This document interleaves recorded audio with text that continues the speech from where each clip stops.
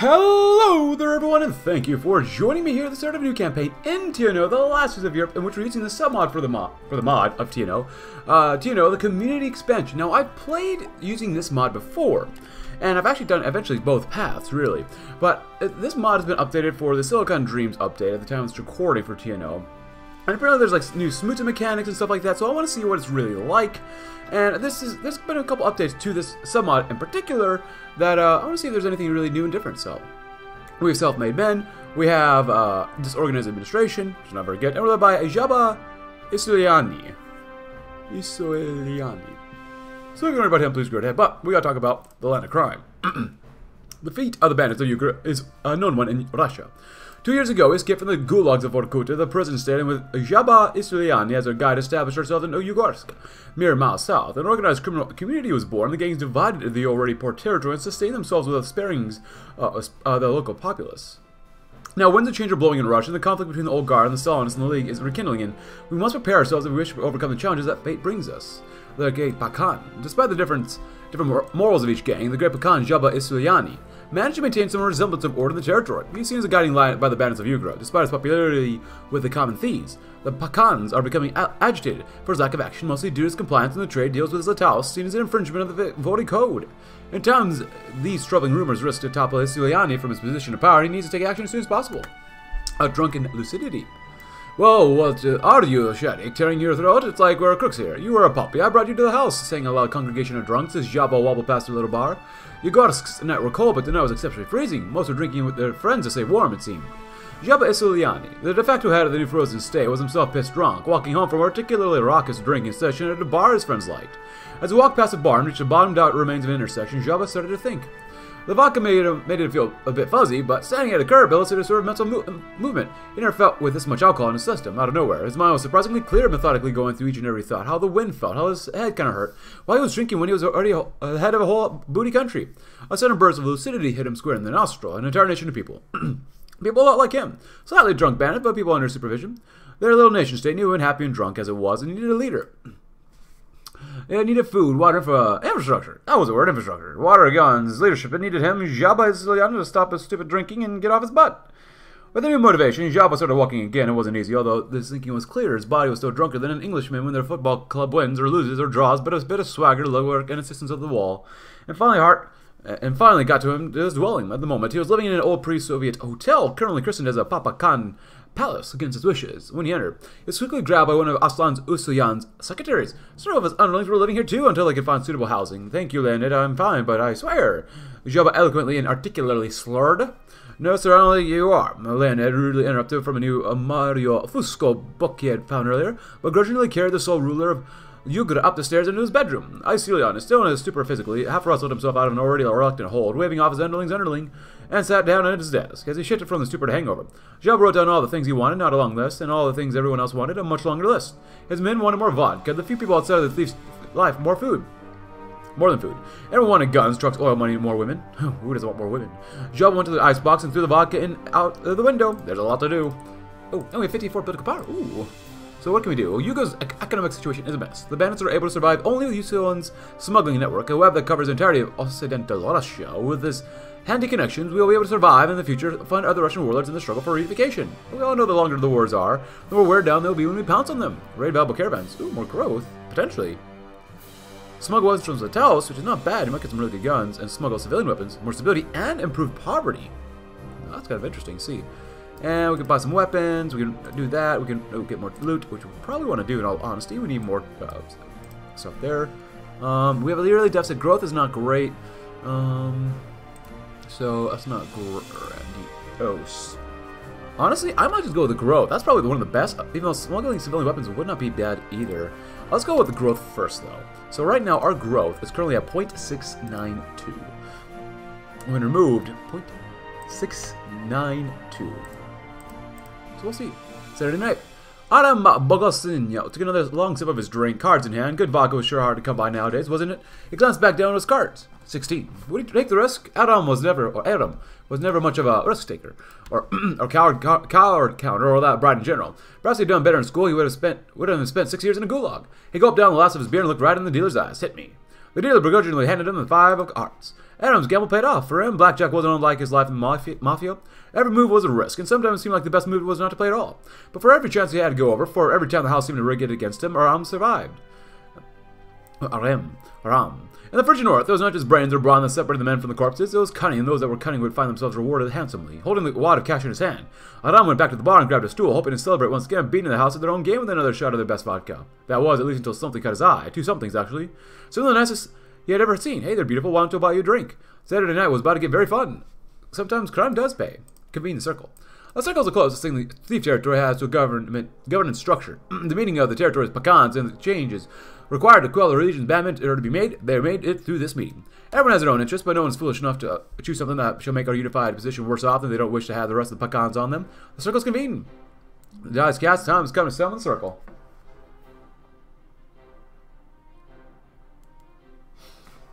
The raid. The trucks rode on down the empty road. The sounds of wheels against gravel and snow, the only sound that pierced the dead of night. The bandits outside were cleaning their weapons, getting ready for the battle that was to come. For too long, the commander thought but that had his bandits company limited themselves to small-scale raids. This time they performed their biggest heist yet, taking out an entire supply depot of Rokossovsky's Third Army. A large amount of weapons would surely fetch a handsome price in Yugra's black market. Perhaps Pekan himself might notice him, but Gudisha chuckled at the thought of that, the Georgian dude ever noticing anyone but the ladies of the night. The shots were interrupted by the screeching of brakes. Everyone out! Let's go. Below the gate, let's get the machine gun set up. The soldiers rushed out of the trucks, blasting the machine guns at the guard posts. Gudisha stepped out of the vehicle, hoping to lead his men to glory. His dreams were ended by a single well-placed sniper bullet from a Red Army sniper. The bandits tried to flee back to their trucks, but most were down by machine gun fire from the outpost's experienced men. Where there should have been crowds of celebration and pride, Gudisha's bandits only found the crowds of pain and death. We must adapt or die. We got no more growth.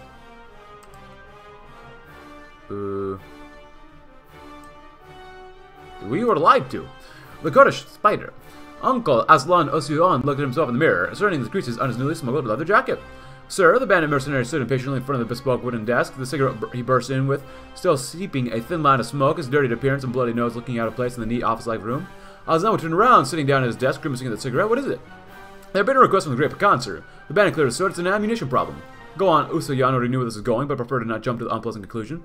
We're in a skirmish around the Sverdlovsk region. It got too big. Too big. The Great Pecan requests ammo and considers your business and status capable to provide both the ammo and transportation. Usoyan already annoyed. Felt his mood plummet. And where would we get the Great Pecan like that delivery? Now the bandit took out his cigarette, knocking some ashes off it onto the floor, placing it back between his lips. A tense silence. Usoyan clenched his jaw. I'll have the ammo in around 3 hours. I have a local branch there. They should have the surplus transported quickly. Thank you, sir. The bandit turned around, trudging out of the office, and his boots leaving visible dirt on the marks on the floor. Usoyan waited for him to leave before sighing and sitting forward, unlocking his fingers. Effing animals. Even the strongest web cannot withstand a determined brute. The wasteland economy. Sakshka's screaming as his comrades had exploded from the sniper fire, falling backwards and feeling the burden of stomach acid rise up the back of his throat as he felt the taste of copper in his mouth, blinded by the crimson on his face. Vadim, God! Vadim! His panicked shell was cut short with another shot, the spark of his mind going out permanently as half his skull came off with the speed of the flying round, slumping out of the new snow, staining it with red. The spider Catherine get out of the cover first, followed by Arseny, the two walking at her sides approaching the dead men. First, check his pockets. Looks like an officer. The bandit girl followed through the sniper's orders and would lean down, beginning to rifle through all of Vadim's pockets. Anything? Don't like being so far in the open. No, just usual communist threads and crumbs. Some ciggies, though. Catherine would take out an intricate metal cigar case, refurbished for holding crappy Paparosa cigarettes and flipping it open, noticing the picture of what looked like an Cossack and his wife. Her eyes would suddenly stop, admiring it. The refined deportation of cavalrymen, the dress of the woman. Screw it. What are you waiting for? Can we sell anything or not? Arseny kept his rifle aimed at the woods, turning in circles, waiting for any possible looters to come and take their prey. Yeah, probably. Catherine would take the photo out, crumple it, and stick it into the bullet hole in the officer's head, cackling as she stuffed the cigarette case into her pocket. Let's go, another lunch with these losers. And soon the werewolves will start swimming for them. The two would begin walking away as the two bodies begin to freeze in the snow. In order of insanity, nothing is sacred. Okay, we have 1% now. That's not good either. So the next one we might do... I really like this one. You get more stability, which I do like, and you get better poverty. We will probably need to do external investments at some point too, because money's she's looking a bit tight. She's looking a wee bit tight. Ultimatum from Vorkuta Corrective Labor Camp.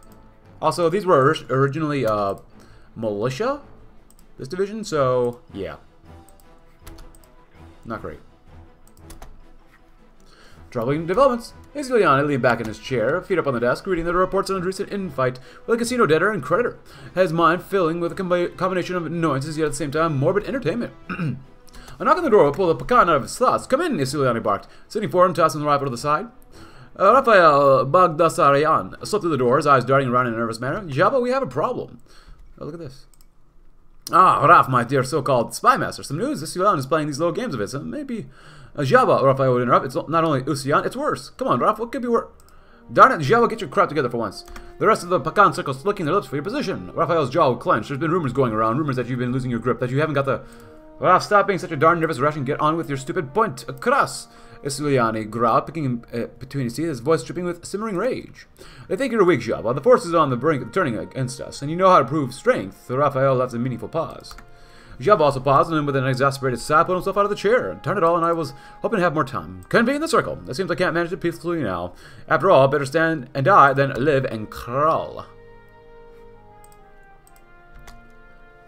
But happy Marchman, everybody. Review the criminal code or industrial build-up. We do need to build up our industry quite a bit. Get more political power, which actually is probably what we really want, even though we lose all our stability and political power. The criminal code, the laws of the Thieves, is made up of several important outlines on how the Pecans must act in their own fiefdoms. The bond being the outline of the share of responsibilities and privileges Pecans hold in the hierarchy, and the lays being a protection money and the other forms of tax taken from the general populace, and of course, the circle's public status for now neither legally private or public. If we were to expand, we need to hammer out any of the loopholes and discrepancies in the code. Tell me oh, we can do this. It's gonna balloon our debt like crazy. Give a little more time. These guys are definitely not ready yet. And of course, we won't back down too easily. They do have some social forces there, though. Oh my god. Deep cuts. What did he say about my mother, you stupid guts posse? Ayaz hissed. Standing up from his kneeling position next to the bottle of cheap crap beer he and his mates had decided to share. I call her a whore, stupid whore, the Koziol. Vanya Scissors gave his brand smile, his hand traveling to his pocket, his weapon of choice in the form of sheep shears resting comfortably in his hand.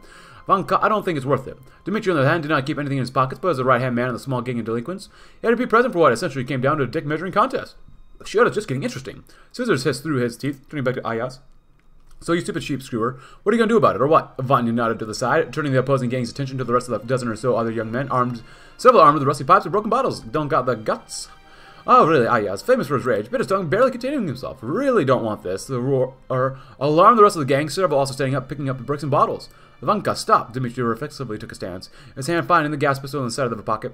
You keep crapping yourself, you'll be seeing it for the rest of your life, Scissors grinned. Let's effing go! And a burst followed. The fight was short and ugly, several Russians falling to the ground from the gas round and holding onto their knocked around heads. Same as several Turks, the gangs dispersing when no one had the strength to continue. See them, that Mika? Vanya wheezed from exhaustion, looking around for his right-hand man. That's the crap. His tire was disturbed with a pain groan. Mika? Oh, crap, Vanka. I can't stop bleeding. Hey, looks like we're doing okay so far. Beautiful. Yeah, enemies defeated. If you like to build that, please go ahead. We have more stability, political power. What's not to love? War planning. Growth is where right now? 1.14. Not bad.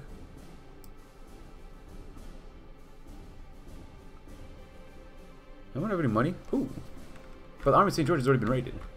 Or is being completely raided. Keep training for now.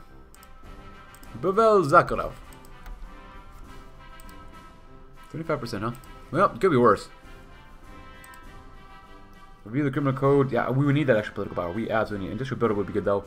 Which we'll probably do that one next. Now, the first time I played through this, I did review the bond. I also did enforce regulations, which is actually not terrible for us. And time for formalization, which is not bad either, because I like the stability. But we'll go with maintain the thieves' responsibilities, as well as preserve the lace. And, which is pretty good for stability, too. Preserve the circle's secrecy, which I do like the one as well, but we'll definitely review the code first. We could purchase equipment, but we're not going to. An unexpected summon. Azlan Nusuyan set his beautiful, pristine soul in desk and thought. Since the breakout a few years back, he had mostly sound thought. He thought about his past, his childhood, what little he had of it, his time on the streets, and his time in the gulag.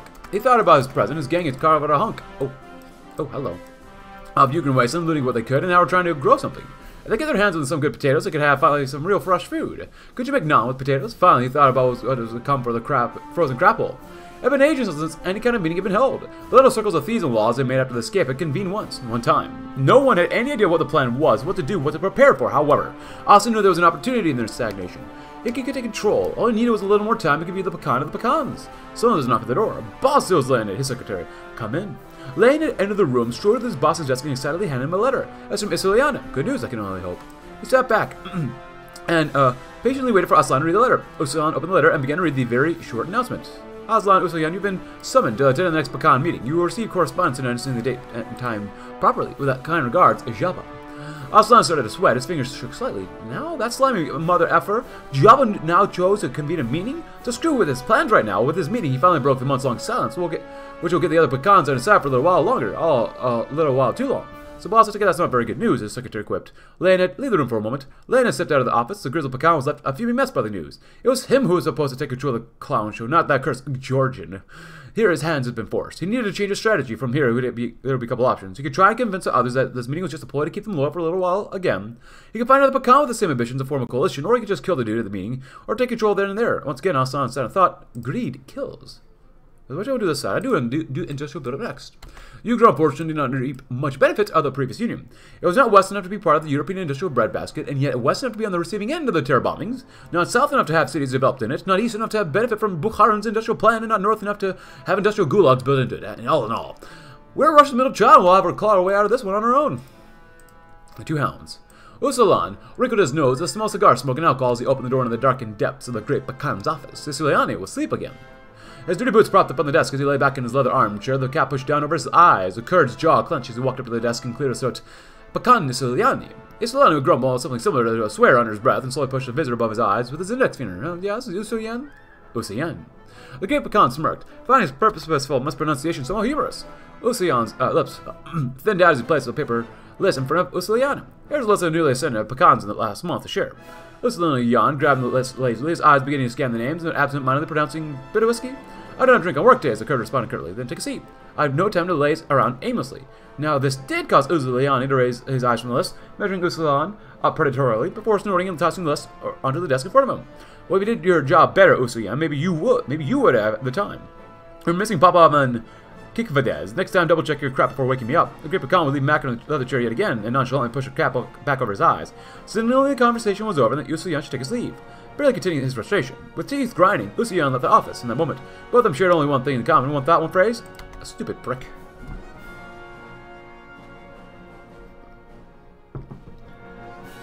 Very nice. I'm just here to, like, smuggle civilian weapons. Okay, 1.69. And not stagnated. We have no money. I want to loot, but we have no one to loot. They have no money. They have no money. You know what, maybe just in case. Maybe we'll just get ready for the free aviators. I don't know, we'll probably get attacked again, but whatever. Hey, we have slightly more stability than earlier, which is good. The criminal code! What's actually done here? Oh, we lost all that stability. We actually get political power now. The bond. Report on the circle meeting of the Northern Bandits. Date redacted. NKVD self redacted. The transcript sure enough to highlight the goals of the report. Asan Usuyan, hereby referred to as AU, the bandit bond is what kept us organized, comrades. Reform? Do you not see this in an effort to split us up or split up the leadership? Jabba Isulan, hereby referred to as JI. Enough, you blank should be think who you're blank speaking in front of. Pause. Gentlemen, I don't want to say my blank word. This is a blank look around. If we don't get our blank in order, we're going to be torn apart limb by limb. The old system's got to go if we want to keep our power, that is. Preposterous. Utterly preposterous. Conclusion. The scene of the internal workings of the banditry are attempting to form Thieves' Law. Further internal investigation are to be made. The communists pay attention. Military base. Honestly, it seems okay. It's not bad. But we're going to go maintain the thieves' responsibilities. The bond's pecan structure served us well, strong and decentralized duchy-like organization, allowing us to hold more land than it would originally be possible. Sacrifice as part of the code, be shooting our own brothers in the back and shoot ourselves in the foot. The privileges of the thief stays, if not for the loyalty, then our own stability.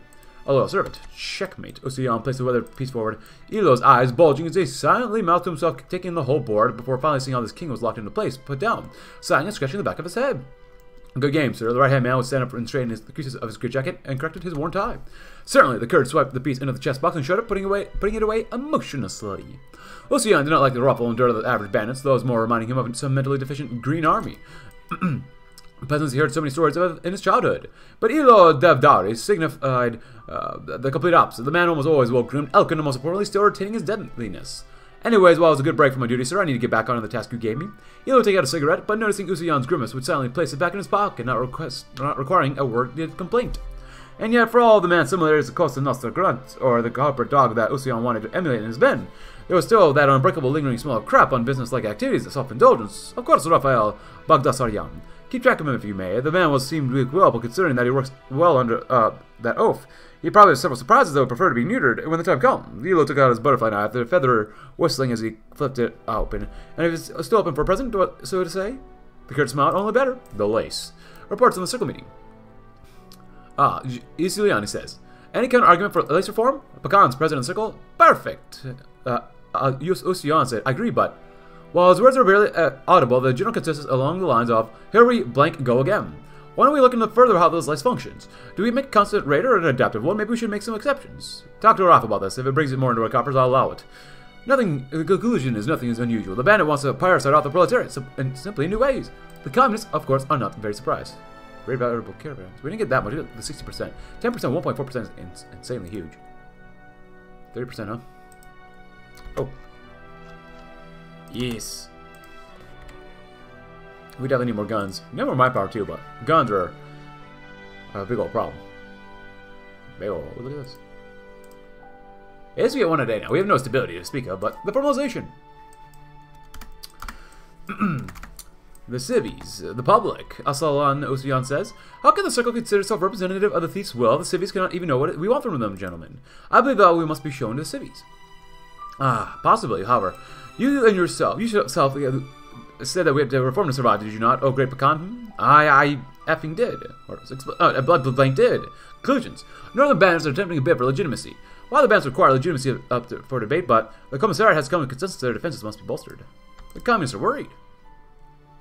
They refuse tribute. Okay, well, and we're very successful. I love it when that happens. Honestly, I want to do this one. I want to do this one next. Poverty rate. I want to help with poverty. Help out a little bit. Hey, Jabba. Oh, wow. Happy June, everybody. Of course, we had all that money, but now we're going to have to spend it a bit. On workers?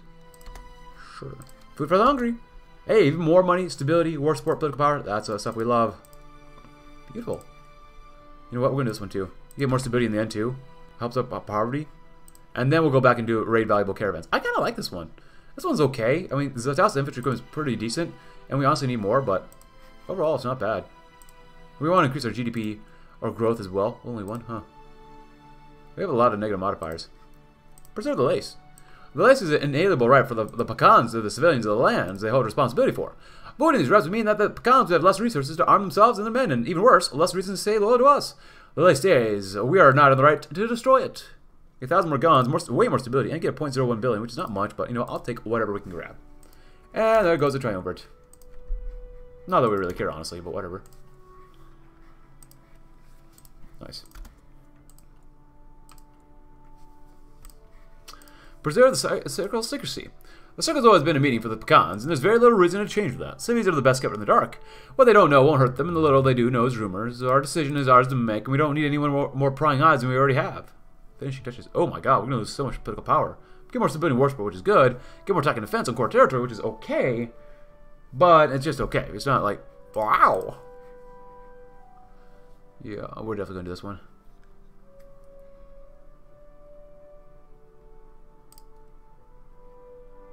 So right now our one is 1.422. 1.422. I wonder if this stuff is all going to leave like once we're done here. That would suck. We're in the desert. Now they're going to war with Yugoslavia.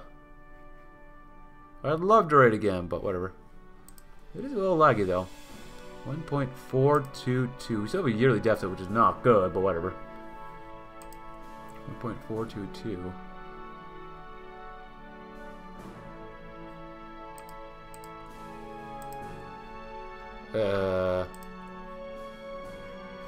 Preserve the lace, I guess. Hey, 2.3. Was that a point like 9 increase of growth? That's not bad. The finishing touches. After hours of arguing, screaming, and standoffs, reviewed. Thieves' Law is ready for its application. All those left is to begin spreading and enforcing it. The territories will receive copies of the militia officers informed. 90% civilians, that's not bad. Even though there's a lot more political power now. Even though I guess I don't really want to do this one yet. And renovate the Yugra's arms factory. While our territory cannot boast the industrial wonders of the Zataus and the trade benefits it grants them, we're not completely bare. The Yugarsk arms factory, while smaller than the Zataus one, still produces a steady supply of weapons and has still room for improvement and expansion. Shifting our resources to renovate the crumbling but functional production facility could now be a prudent investment. Minus 0.4. That's just a huge defeat to us. Spend a lot more money, and we'll still have stuff to pay them off. And they might actually want to raid us, which is actually not bad in my mind. There's 600 XP. We've got enough guns. These guys are okay. They're not great. We'll cut these guys down later on. You know what? Let's duplicate.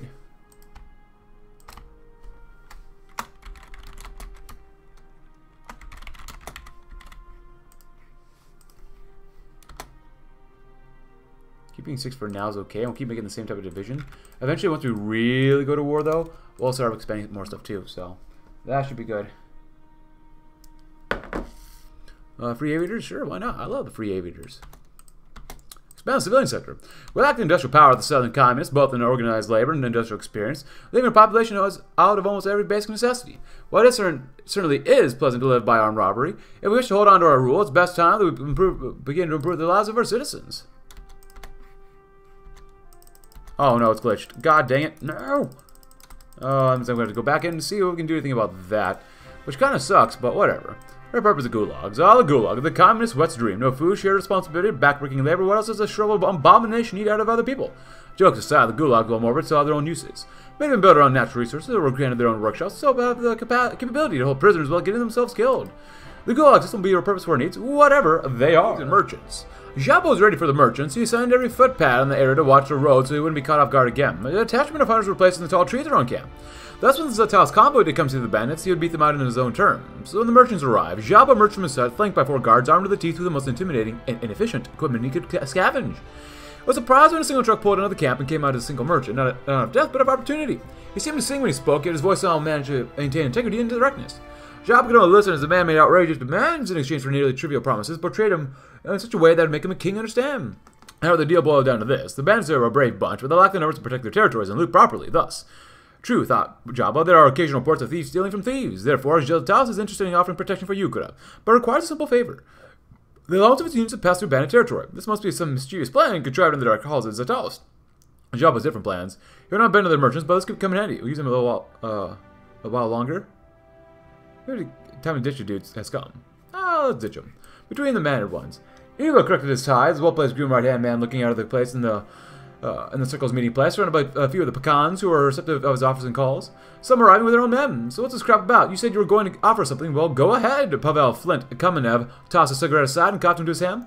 Ilo looked around before smiling. Gentlemen, as we all know, you are indebted to my employer, be it ammo, amenities, your orders. So Mr. Osoyan has been wonderful enough as to forgive your debts. Elo threw his hands to the side, several satisfied murmurs coming out of the crowd. So that's it. Couldn't that Kurdish screwball just send a runner or radioed? Pavel sighed, standing up. His men, on the other hand, not moving an inch. I did not finish. Please sit down, Elo pronounced, his expression flickering to a sudden cold stoniness. Pavel's bodyguards taking their rifles and aiming at their own pecan. Well, coming up to his hands, a mix of shock and rage tearing through his exterior. Sit down. Elo's face was now blank as he eyed Kamenev emotionlessly. Sit down, or your old men will blow your head open and one of them will replace you for it. Pavel's hands tightened into fists as he sat down. His bodyguard standing by his side, the other pecans also silent, the air of mistrust rippling through the circle. That's what I was saying. We're all forgiving your debts, but that must come with a price, that being a small decrease in autonomy, Elo pronounced cheerfully. As you can see on Mr. Pavel's case, we have already have you by your throat, so be kind as to. Elo's grin extended up to his ears, yet his eyes were smiling. Not to resist? As we were still repurposing the gulags, of course. Let's rehabilitate the Sarampal airport. Up until recently, there was very little reason for us to pay the airport any mind. Our enemies rarely had any air power, and the free aviators already had to rule the skies for several decades. But, considering the new direction Yugra is heading in, getting a functional airport is vital to our further victories and expansion, and something like a functioning runway tends to do wonders to the state of aviation. Yes. Yes, it does. What else do we have here? So, we could do this one, which I want to do, but I still want to do this one again, since we do have the political popper right now. Ooh, but we can scavenge. Oh, we gotta scavenge. So we can maybe get attacked, so that way we can defend ourselves. Mario drove to the door, bang bang. A revolver fire echoed through the dim hallway, nearly avoiding him. It would take more than that to kill Mario Fusco, we thought. As the assailant aimed his 38 special at him, and clang. Someone had dropped a tray in the barracks. A sound Lenin had used to get used to. Back in Vorkuta, things falling to the ground loudly meant someone near you was in trouble, and trouble meant vicious beatings. The guards were merciless. They see you make the smallest mistake, and they hit you on the spot, not too bad, but never manageable. If you really screwed up, though, they would wait. Sometimes they would wait hours, sometimes days. All it took was a moment of reprieve, smoking a cigarette, or stretching, even squatting down, and they'd pounce. No one ever came back from Vorkuta being the same. Someone went mad after just a couple. Lenin tried to get back to his book, but kept on thinking about before. Vorkuta was a heckhole. Before the Great Patriotic War, or whatever they called it, the desolation of the Russians, it was squalid and unforgiving. Beatings were constant, disease was rampant, and it was too much cold, even for Siberia. Things only got worse after the war. The camp got cleaned up, but they killed all the nice people. Everyone still got sick, and it was even colder. Blokhin, the eternal dude, decided making the guards even meaner was how he would maintain order. Like everything else he did, he blew up in his face. When Blokhin took control of everything, his first move was to try to wrangle the gangs. He got most of them under his foot, but then he tried to make the Georgian comply. Blokhin failed to see that Zhab was a bigger dude than him even, and the boys had enough of his check-up BS. Half the prisoners were given guns and cigarettes if they agreed to shoot at the guards. No one refused. Political prisoners, gangsters, killers, landowners, even a few old nobles took those guns and shot at the guards that had beaten us for 30 years. Of course, they were much better armed than we were, but we were just well armed enough to get the heck out of there and sit up here. There are a lot of things better than Vorkuta now. We have money, guns, food, and freedom. Even the army's free. Best of all, we have books now. It's been 15 years since Leo had read a book, and now he could read whatever he wanted. With a sliver of contentment in his heart, Leonid got back to his book as the assailant aimed a .38 at him and fired. The bullet zipped past Maro's round body, hitting the forklift he was driving, crippling the engine. Curses! Nobody screws with a Fusco. Maro drew his piece and put a bullet in the large man who was chasing him. The blood dyed his black skin red. As the body fell, Mario sighed and looked down at his pistol. You're going to have to try harder than that try to stop the Fusco. After all, I'm free. So yeah, up next, civilian smuggle those supplies, and then we'll raid. Because we can. It has not been raided. Free aviators eventually, so we will raid them too. Ooh. Actually, for this one, Army of St. George. They need money for stuff. Actually, the Army of St. George. Actually, as I saw on the tree, maybe not the tree. Oh, you know what? Screw it. We're just going to do this one anyways. And from the Steam page, which I'll link as the first link in the description below, because they had a page update. There's a focus tree for the Army of St. George, but I don't think it's in the game yet. At least it was on one of the images for the mod, but we're 2.899%. 2.899. 2.899. We gotta remember that. 2.899. 1.17, nice. 2.899. 0.20 billion in deficit. Inflation's not bad. They're almost 40% there. Oh my god, why is it always glitched to do this now? I don't understand. I really just do not. Man, that's so stupid. What? TNO, please fix your stuff. What do I want to do about Lamentations or Chance of Redemption? You're late. The foreman looked sternly at the three men: Mikhail Iosevich Gurevich, Sergei Vladimirovich Ilyushin, Artyom Ivanovich Mikhailyan. Former plane designers before the lackluster planes got them thrown into Vorkuta had been selected to rebuild Sarampol Airport. On the first day of work, they arrived 23 minutes late. Sergei stepped forward and bowed. An apology, my deepest apology, sir. We were held up by a few holes in the road. You can't understand, sir. Sergei hopped. No, actually I don't. I came over the same way and I didn't have any troubles with the road, said the foreman. Sergei's eye had immediately fallen apart. To the astonishment of approximately no one. Whatever, the foreman pulled out a crumpled piece of paper, unfolded and read aloud. Mikhail Iosevich Gurevich, Sergei Vladimirovich Ilyushin, and Artyom Ivanovich Mikhailyan. You have been hired by the Thieves in Law of Yugra to restore and renovate Sarampol Airport for the purposes of civilian use and the needs of the Thieves in Law. Gurevich. You are in charge of designing a new airfield runway. Ilyushin. You are in charge of redesigning the hangars for larger planes and maintenance crews. Mikhailyan, you are in charge of the construction of new crews. Or really, new airport facility design for all uses of the people that the Thieves' territory of Yugra will require from it. Are there any questions? The foreman lowered his paper and looked out at the three remarkably short men. Artyom raised his hand. Thank you, sir, but aren't you the foreman supposed to be in charge of this operation? Artyom asked. The foreman said no. You three are in charge of the operation. I tell my men what you want done, and I have them do it. Are we clear? I think so. Artyom muttered. Ilyushin licked his tongue, and Gurevich looked at the battered airfield. Now, what is our first course of action? Of the three, Gurevich spoke first. Repair the airship. Once that's done, we'll be able to fly in supplies and diplomats. There's not much out here, but that'll suffice while we'll keep building.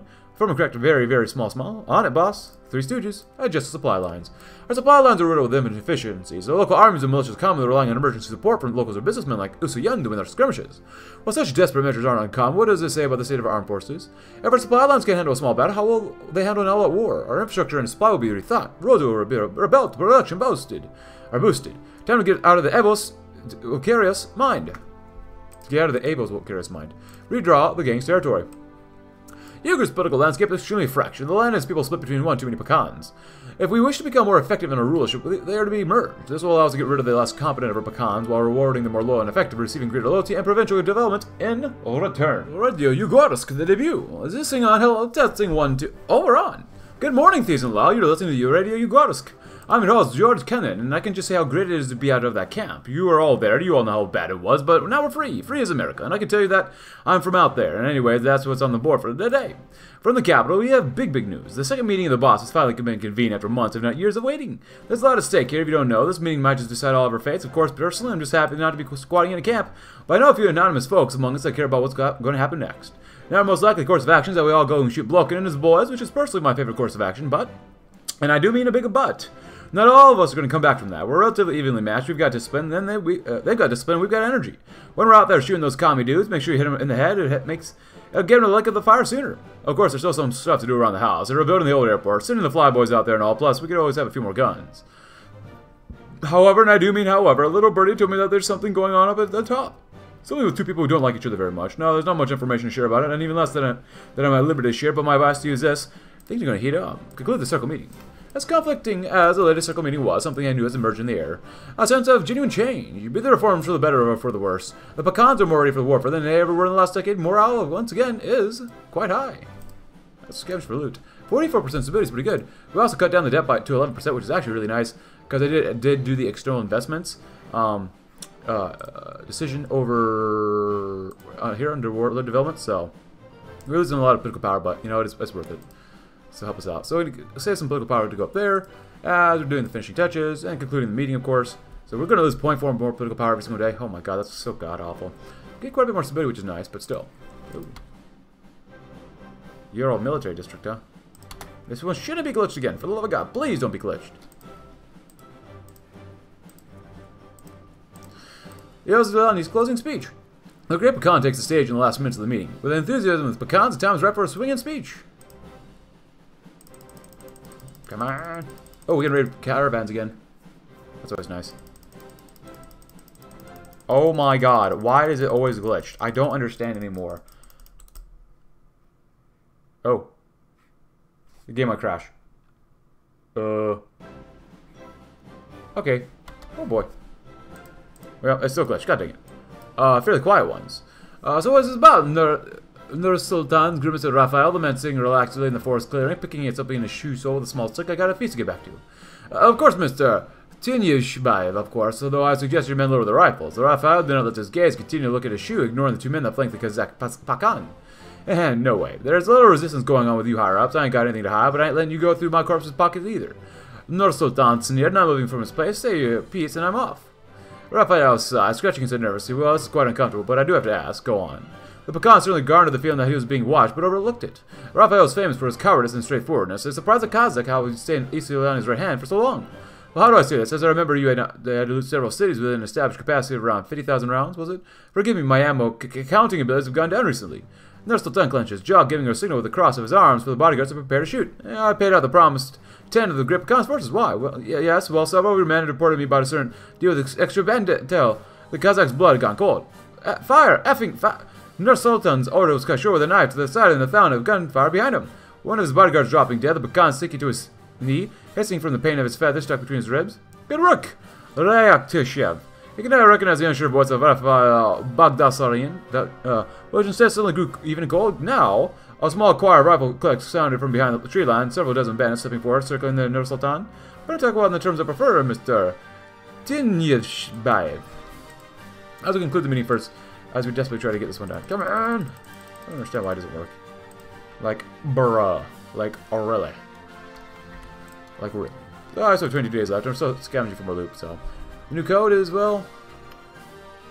At least there's no penalties to have this one. The meeting's concluded. Everyone waits Ilicianis to give his final speech. The thieves' last stand. We may be bandits and thieves in the eyes of many, but there are many things we aren't. We aren't power-hungry NKVD dudes holding the population in a prison camp. We aren't deranged Omskovite fanatics. We aren't the obscure remnants of a failed ideology, and we aren't nihilistic pseudo-capitalists slinging guns up to the right. So for all intents and purposes, we may be bandits and thieves, but we're sure the last shred of sanity in this corner of Russia, and we aren't going down without, of course, a fight. Our fight Jabba stood out in front of the bustling circle of mob bosses, staring at each and every grizzled criminal veteran as they gossiped and schemed with each other. The meeting had been a very mixed bag of success. Although his security as leader was by no means assured, the position of Vorkuta was clear. As the mad General German Goebbels said in the 30s, they want total war. As assumed to be formal, Jabba prepared a speech to close the meeting. He gave a sharp ahem, silence in the busy group, and began. Everyone, bosses, seconds, ground troops, all of you gathered here today. We have gathered, we have spoken, we have decided. For too long, Blokin and his stupid thugs have existed on this earth, brutally beating, starving, killing not only men like us, but innocent men. Men whose only wrongdoing was not being the same as the dead government. Not long ago, it was us in those camps, but we have escaped. And those men still stay there behind. Now, though, we have an opportunity to save thousands, put thousands more in deserved body bags, and put ourselves on the map. We have guns, men. We have men who can use those guns, too. And we have men who can aim those guns at Blokin. So, as thief-in-law of thief-in-laws, I make this demand, we mobilize. We prepare for the inevitable war, the true war, the war that we are meant to fight, the war we have to fight. The people of Yugra, the Zakon, soldiers and common folk must unite to take down our greatest and deepest opponent. But dispose the king in this barbed wire casket and bury him in it. When we're done with Vorkuta, there'll be nothing left but blood, dust, and the bones of those darn guards, and their guns shoved so far up their butts you can only see the butt end. The time has come for war, and we will face Blokin and his devils. Although we have the spirit to rip them apart, we don't have enough machine guns to do it with. If we want to truly and decisively destroy everything Blokin holds dear, we need more guns. We need better training, better equipment. The Saranpal airport is still being renovated, and we don't have many planes. Not only that, but we know that the gulags have more than all the things that we need than we do. If we want to win, we have to be organized. Once we have the organization, we'll have the means to reach victory. Once Vorkuta is under our control, we'll have the means to become a real country. A real country. If we don't gear up and seize this opportunity, it might never come around again. This is it. This is our fight. The room, rather surprisingly for a disgruntled or disunited group of criminal leaders, erupted. And an unanimous applause for the moment. The divisions in allegiance disappeared in favor of a united front against their enemy. In all aspects, it was a very successful meeting for Jabba Isiliani. No mercy and forever free. Forever free. As, of course, we're doing the Thieves Last Stand. If you want to read that again, please go ahead. But the smooth decision category will be enabled and get more war support, which is nice. Even though we already have 67% stability, which is pretty good. So overall, a very, very nice. So, I can't wait to see if there's any different smuta mechanics right now than were last time. Showdown El Escoba. Let's get all this industry stuff done. And I also need more output too. It's only 1963. Max construction. Construction speed wouldn't be bad. Organization. Let's do that one instead for now. So, overall, not bad. Not bad. Oh, what are we doing down here? Building new schools? That's right, we're building schools. We want an education for some of these people. Not everybody, but most of these people. But, the Thieves lesson. 35-day focus.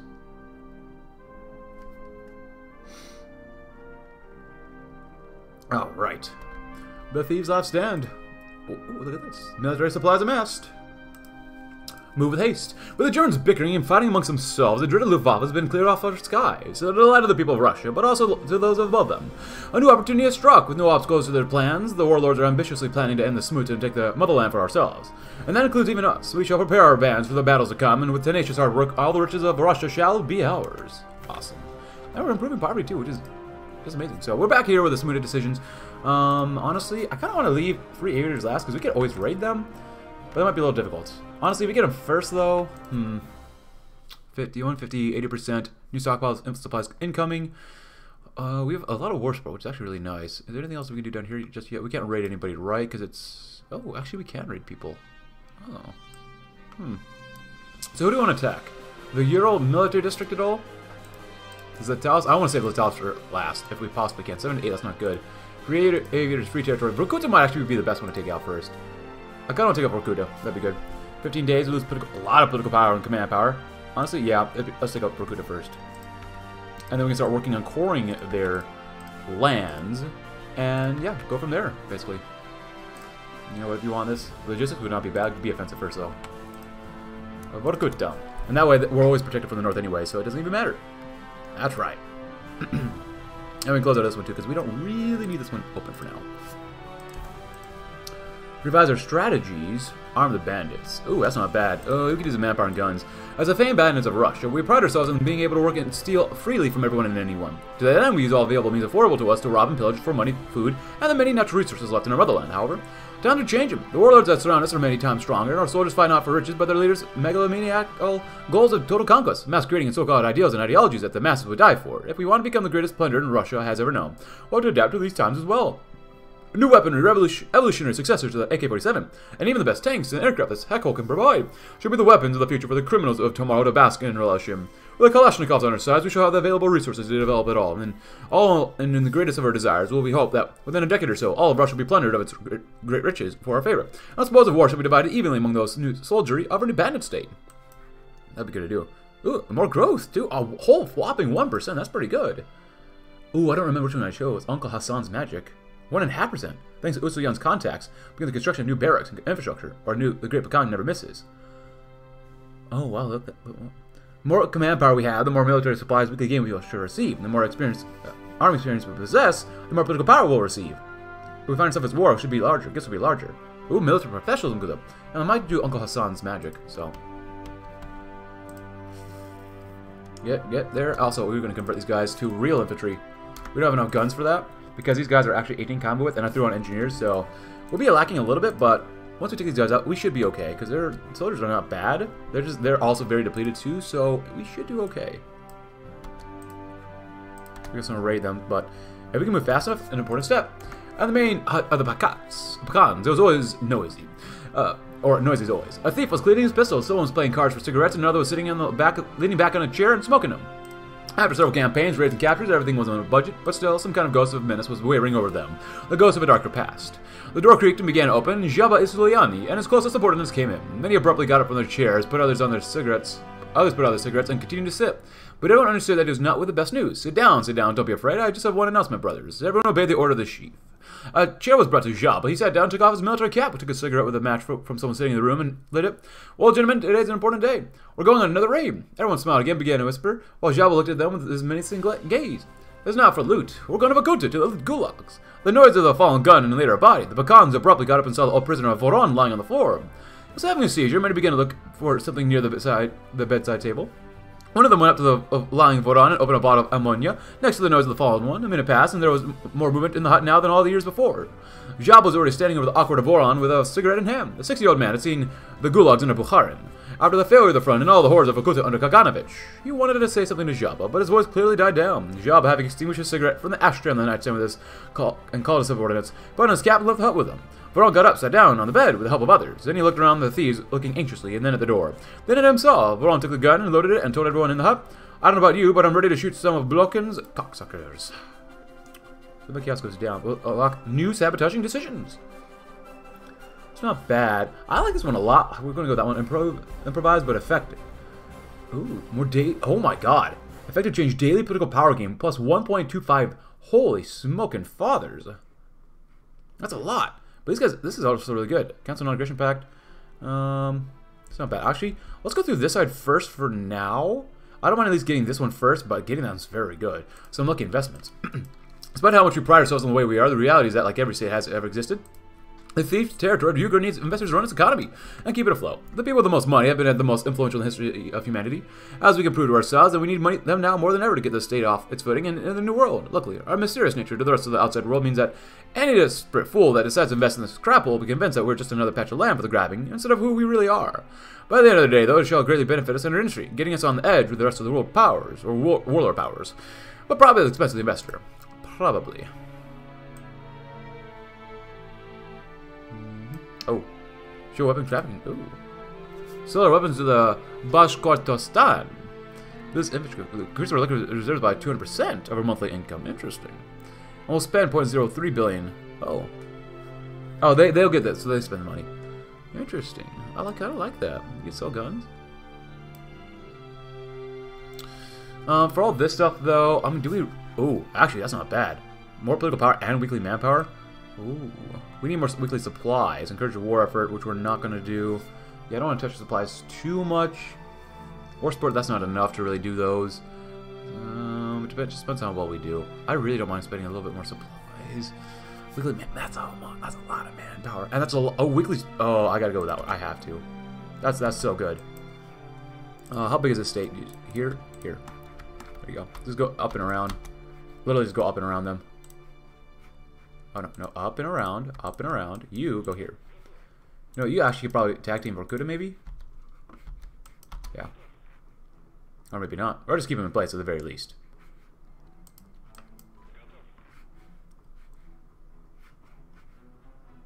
Oh, we won there, huh? Well, if it's not working, then so be it. Why don't you go here, then?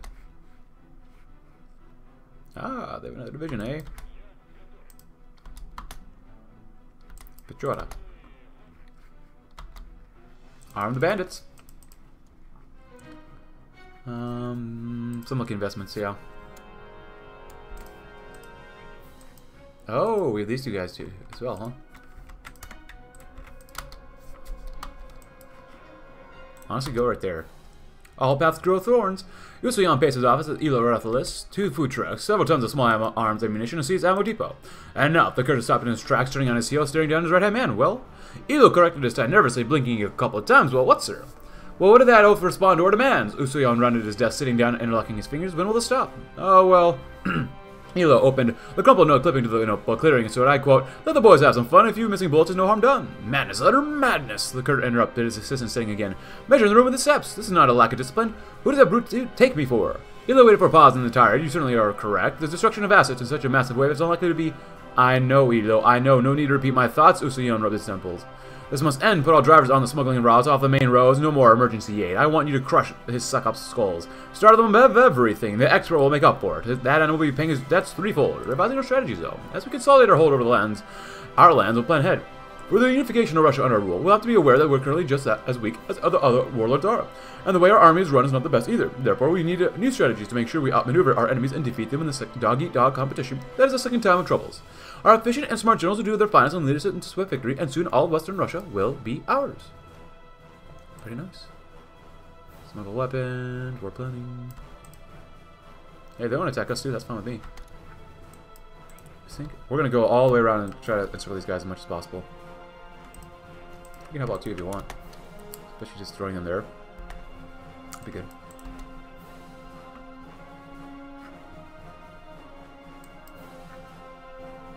We're almost there, almost there, almost there, and...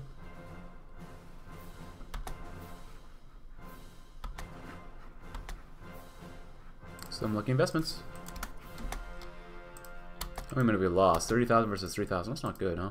Reinforcements for a price. The snow whirled around Jabba Suliani as he made his way to the caravan, taking heavy steps in the mud. As Atal's convoy waited on the other side of the compound, his fur-covered traders drew envious looks from the freezing sentries. For a moment, Jabba thought that a mocking smile flashed across the merchant head's face. He gazed at the mountain tracks, equipped to pass through any kind of blizzard, while he, the most successful bandit in all of Russia, had to arrive on a horse. The merchants brought out 3 dozen crates of rifles, bullets, and some of the combat knives for the chiefs. Jabba took one of the guns, an old AK-47. His barrel was battered but could get the job done. He turned his head and nodded to the bandits. They grabbed the crates and carried them off. Not unlike how a vulture feasts on the scraps left by a fierce predator. In turn, some food pads emerged from a nearby bush with heavy sacks across their shoulders. They deposited these into the mountain trucks and disappeared back into the woods. The head trader returned with a dry smile, reaching into his overcoat and producing a letter. Jabba took it, but before he could open the seal, the merchants had already started their engines. The head trader yelled out, "The Zatalis appreciates his deal, and we hope that many more will follow. Send a message to us with your reply. There's a lot more from where that came from." The trucks rolled out of the compound. A strong gust of snow blew into Jabba's smiling face. The pigs took the bait.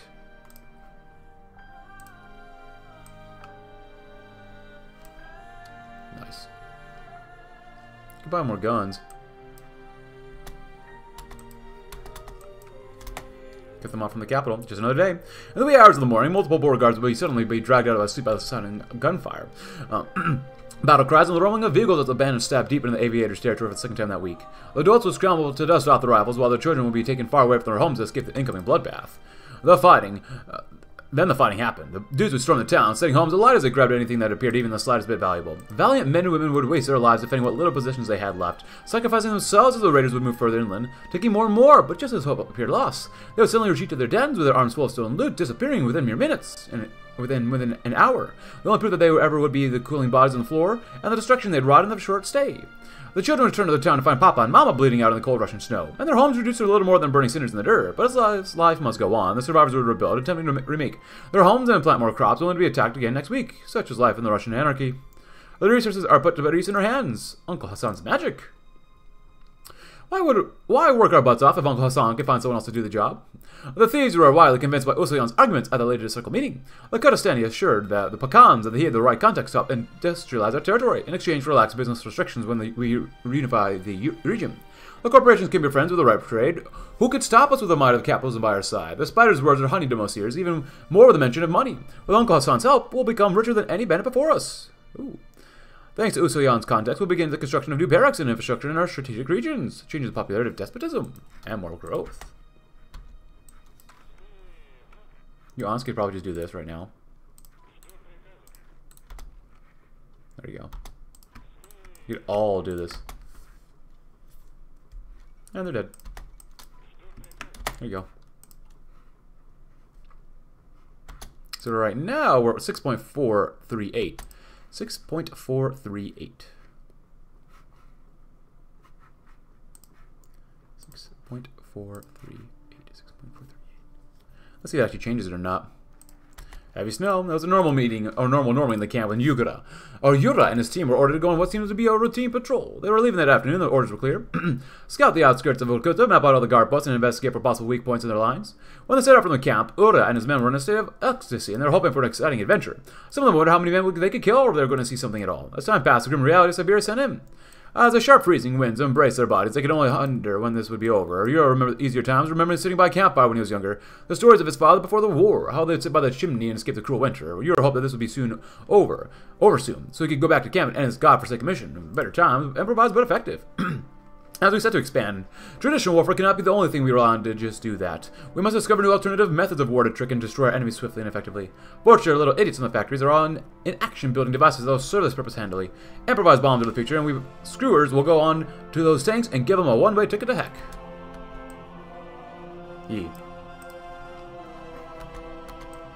So that's how specified arms. Details. A caravan of trucks arrived on the premises of X camp yesterday, carrying with the blank crates of Kalashnikovs and other weapons.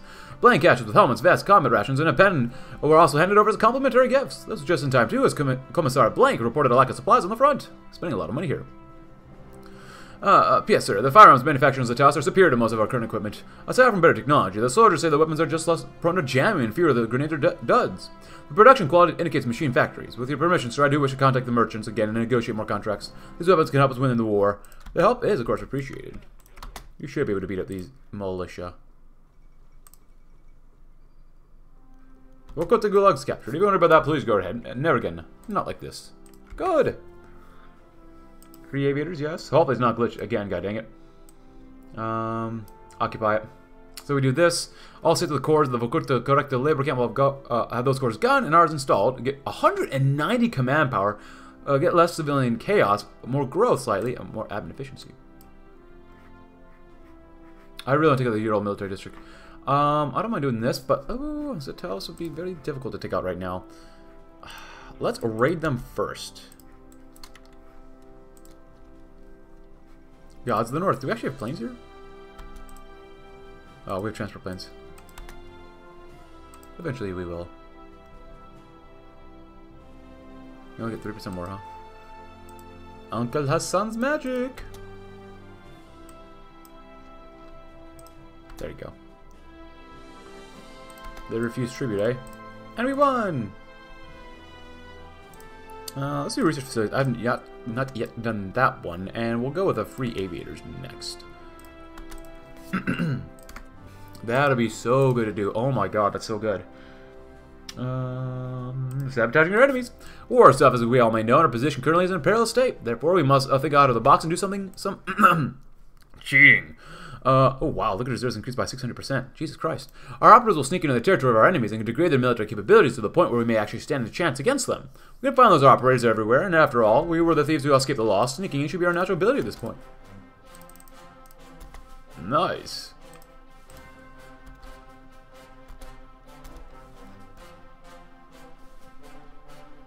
So we got 10 days left before we can go to war with these guys, which is fine. They have literally no one there. So. Anything here? For him, no. You know, actually, let's come over here. Details, no. Details, no. Oh, actually, yeah, winter expert, but probing attack, let's see. I think worthwhile. Scavenger? Scavenger wouldn't be bad. Let's go with Scavenger for that guy. Zakharov, Scavenger as well. Got plenty of command power. We have plenty. We can lower. Anyways, you know what? We'll do that one. We got plenty of command power for now. That is totally okay with us. Should make a stays, huh?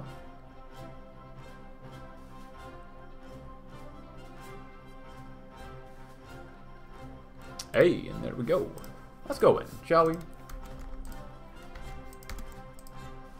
I always choose strategic theater. I just think it's the best one overall, especially for us in Russia here, since we don't have that many helicopters. You know, I would eventually like a lot of helicopters as well, though. Just another day. In the wee hours of the morning, multiple border guards would suddenly be dragged out of sleep by the sound of gunfire, battle cries, and the rumbling of vehicles as the bandits stabbed deep into the aviators' territory for the second time that week. The adults would scramble to dust off their rifles, while the children would be taken far away from their homes to escape the incoming bloodbath, of course. But I read this earlier too, so the resources are better put to use in our hands, of course. Hey, let them see our guns! While with our military capabilities upgrading more and more, the big call for bigger weaponry is getting, well, bigger as well. The enemy armies have entire truckloads of armor, tanks, artillery, fighter jets to overwhelm our forces with, so we will show them ours. Massive guns shining on the horizon, their cannons ready to strike any unfortunate foul that dares to stand against us into oblivion. They will be our symbol for which all of Russia will fear us. So take out the free aviators, there's literally nothing there. We just destroyed them all. Destroy the gulags. Long ago, the gulags of the Soviet Union were horrible and treacherous traps, known as the place where the thugs and ordinary citizens whose only crime were thinking the wrong way. The poor dudes were sent there to serve the rest of their lives in the so-called glory of the dictator Bukharin. Many of our comrades have ended up there, and they just know how hackish they are. Now I've captured the most notorious of them all, Vorkuta. The remnants of the communists there so ran this factory and its many prisoners to the ground, and we as fellow criminals will give them the justice they deserve. Every single Soviet officer will be shot and their corpses be dug into the rubble by the buildings and machines they helped create. And we should give the victims a job of just doing that. And after the two men stared at each other closely, seemingly looking into the other's eyes, as if they were trying to read their thoughts. General Pavel Batov looked at his letter in his hands. The great Pakan sitting in front of him was demanding his surrender before a word even properly started. Mr. Izuliani, you will address me as the great Pakan. I will do no such thing. We are here today as equals. You have asked for my submission. You offered me mercy and say that our men will have a chance for glory. But men of the Third Army do not wish for glory money. What is there to steal in this impoverished land but from our own people? The Red Army has only one purpose, to serve Russia no matter the cost. General Batov, I urge you to reconsider. We're not the bandit rabble you believe us to be. The Bratva is just that, a brotherhood. We are not merely a mafia, just another petty fiefdom, and any thief worth his honor will die for a Bratva without a second thought. Your choice is simple. We will crush your Red Army one way or another. Whether you outlive it is up to you, deluded fool. And the aviator shot down. Finally, we penetrated the defenses of Sotogut with ease. The lines of the free aviators and the aviators themselves are finally ours. We have to admit that these men are women are nothing less than heroes, courageous, righteous, and brave. They defended our land from the bloodthirsty Germans in the Luftwaffe, and we have to thank them for their service and everything they have done. But this world is the opposite of righteous. It is cruel, and only the strongest can survive in it. And it shall be us and us alone. We'll get the aviators to join our cause and use their aircraft for our far-reaching goals of conquest and riches. 65%. Now, we can still go to war with them, but we're going to go to war with these guys next. Hopefully we can do well, but if we don't, we don't. Yeah, you never know. 7% growth, not good enough. The trial of Blokin. Vasily Mikhailovich Blokin, the administrator, laid on the cold floor, his broken rib reverberating with painful pulses in his chest, his caved and skull screeching with a migraine, his lips whispering obscenities, even when he had long lost the strength to stand or even to shout, the hunger swallowed his innards. Those dudes, those little guys, who gave them the right to even touch him? These subhumans, these utter dregs of society, who are they to put him on trial? They do no wrongdoing. No crime, there was no skin off the nose of what the thrice darned dogs had to think of him. If it was his call, each one of them would be back toiling in the gulag. He served them justice, to all of them, so who are they to think they'd enter to serve this parody to him? The steel door was still open with a whining creak. One of the guards peering in, giving Blokin a couple of painful pokes with the barrel of his rifle. A voice sounded from behind the door. Is he still up? The guard poked Blokin again, a traitor's pain grunt escaping the administrator's lungs. Yeah, the guard giggled drunkenly. Well, a few more days without food and he'll certainly kick it. The Blokin felt the boot slam into his side, his broken rib, igniting with a roaring agony, his voice rising to a pitiful shout. Good night, Pasha. Pasha. Don't keep the Reaper waiting. The guard laughed, the sound of his boots disappearing behind the steel door, leaving Blokin alone with his enraged thoughts. Justice in one form or another, of course. Need more war support? We have 100%, so there's no point in doing that. We could fight those people, but we're not going to right now. Judgment. Casimir pleaded desperately, but it was no use as the dude sneered at him, laughing at him as the crimes he had supposed to committed were read out loud. One by one. How did he ever got into the situation? Where did the dudes that get so organized? Casimir Kozlov, for the 10 counts of homosexuality, 3 counts of treason, and 1 count each of murder, rape, and incest, you are sentenced to death. The rascal in the center dressed as a judge boomed, slamming a makeshift gavel on the table in front of him. He could only gape as the whoops and cheers got louder and louder until he was grabbed by the scruff of his neck by several scrawny henchmen and dragged off the court, just as an assortment of fruit began to be pelted at him. Blindfolded and handcuffed. The panicking man could only spit out desperate insults, looking for any chance for them to let go of him so he could make a break for it. Not so cocky now, ought to be. A familiar voice to his right muttered menacingly, I'll never forget the day you murdered my friends, you effing coward. Casimir groaned as he was shoved to the ground roughly, feeling something sharp gaze his thighs as he tumbled to the floor. Say hello, a second voice said, to your new home until you die, coward. His blindfold was swiftly removed, and realization set in quickly as Casimir stared at the pit of cement ahead of him. The former guard who could kill emotionlessly could barely speak coherent sentences as he was reduced to quite the sorry state. Begging for his life and breaking down in tears as he used every last ounce of energy he had to attempt to break free of the thieves' iron grip, but to no avail. Please let me go. I'll do anything, I'll swear. I'll be your slave, I'll clean your toilets, I'll do anything, so please don't kill me. His pleas for help were promptly silenced as he dumped into the pit. His final minutes spent flailing pathetically in the rapidly hardening cement, much to the amusement of the bandits. The poor man would continue to sink deeper and deeper into the pit until all that was left uncovered would be a single hand sticking out of the now solid pool of cement, frozen and unmoving. A fitting end. But I think that's probably where we'll end it for today's first episode. If you enjoyed the video, though, leave a like, subscribe if you're new, check out my Discord link in the description below, and I'll see you tomorrow. Let's see what happens when we probably have the power struggle between Isulani and Usulian. Thanks for watching. Have a great thieving rest of your day.